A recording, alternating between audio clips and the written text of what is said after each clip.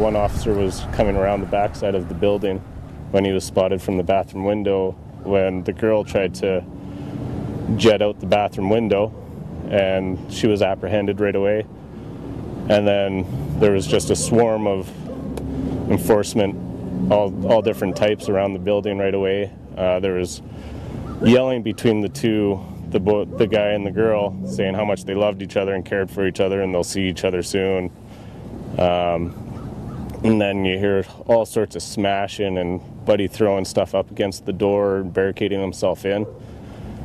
And it was just a world of movement with all the enforcement.